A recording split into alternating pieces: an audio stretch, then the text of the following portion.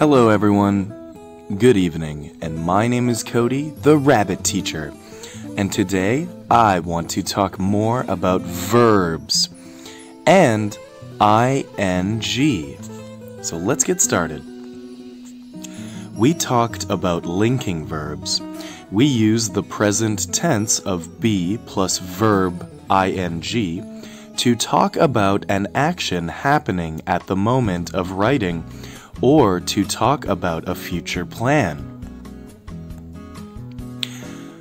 So, wow, I can see a boy and I can see the time. Now, it says PE class is from 10 a.m. to 11 a.m. He is running now. Because it's happening now, we will add ing to run. Sorry, ning to run, okay? Why is there a goat jumping on my bed? Can you see ing? That's right, jumping, because the goat is jumping now. I am going to be late. I must get going. Going. It means now. So she needs to get going now. So first going is a future plan. The second going is an action. And we use was or were plus verb ing to talk about an action continuing in the past. No, sir, I was not talking on my cell phone. I was watching a TV show on my iPod. Now, let's look at this. I got to the gym at 10:42 a.m. He was running then. Right? So, we can use ing for past tense too. Like, now, let's say it is 11 a.m., but at 10:42, he was running. It describes what was happening at a specific time in the past. Let's look at the verb hide.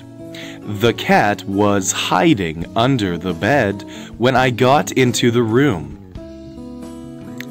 There's hide, but this time hide is spelled H-I-D-I-N-G. Hiding.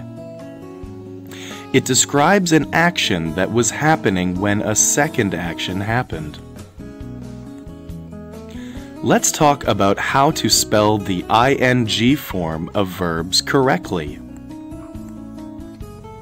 Drink. So yeah, what is he doing? He is drinking.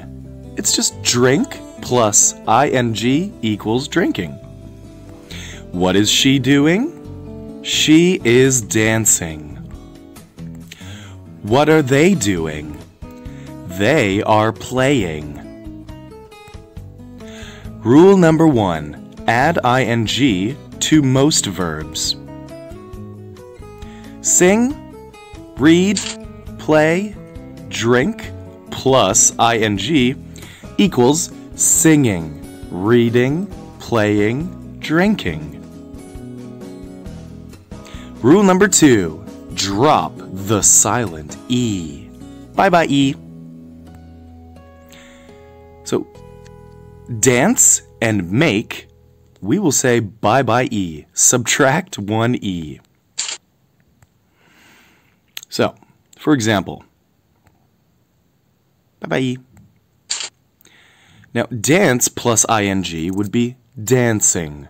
Make plus ing equals making. Rule number 3. For one-syllable words that end in consonant, vowel, consonant, except X and W, double the last letter and add ing. So we will have 2 of the last letter instead. So let's look over here. Whoops. Let's go all the way down.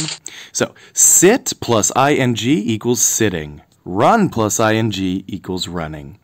Okay, guys, thanks for listening. Bye-bye.